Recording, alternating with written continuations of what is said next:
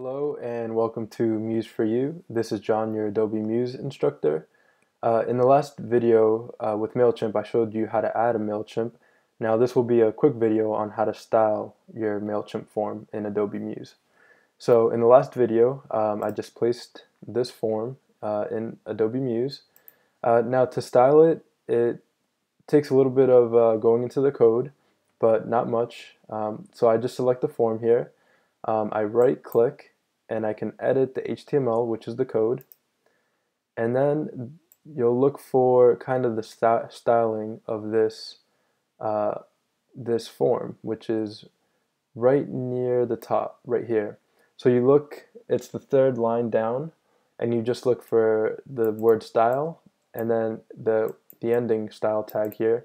This is called the style tag, and here is called, here it ends the style tag. And then if you look through this code a little bit, you can see it says background, then it has a color code, clear left, the font size, the font type, and that's pretty much it. So if I wanted to change the color, the background of this form to a different color, first let me get the color. So I want it to be kind of this blue that's up here near the S. So I'm going to find that color and click here. So if I use the eyedropper tool, like all I did was go to fill, the drop down, use the eyedropper tool and select this blue on top of this S, and then I have the color code right here. It has this kind of pound symbol and then the code. So I just need to copy this 3AABDF. I can hit Command C on my Mac, Control C on PC, or right click and copy. And then if I go back to my MailChimp, and if I go back to this mailing list, I right click, go edit HTML, again look for the style tag, and then where it says background, just after that pound symbol, just Command V or right click and paste, and there's that color code. And it's Control V on a PC, Command V on a Mac, or right click and paste. And there's the color code. Then click OK. And now this form has a different background. And I can right click again, edit HTML, excuse me. And then I can even change the font color. I think the tag for that is font, or just color, and then you can even just say white, and it changes the text to white.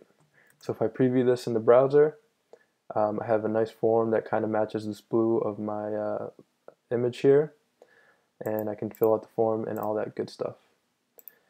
So yeah, you can play with the code a little bit. You can even change the font size to 20 pixels instead of 14, and it'll just make everything bigger.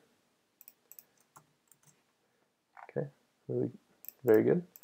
Yeah, I think that's pretty much it for styling. Oh, one more thing. Let's say you wanted to change this subscribe to our mailing list text. You just right click, edit HTML, and then you just look for the words that say subscribe to our mailing list, which is a little bit further down, and it's in these H2 tags. So you could say Muse for You mailing list, and click OK, and it'll change it there. Hit Command Shift E to preview in the browser.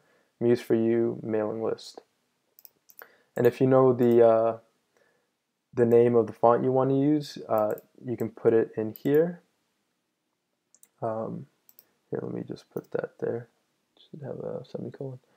But yeah, you can change it from Helvetica to Arial Sans Serif to a different font, and it'll change. Oh, maybe not.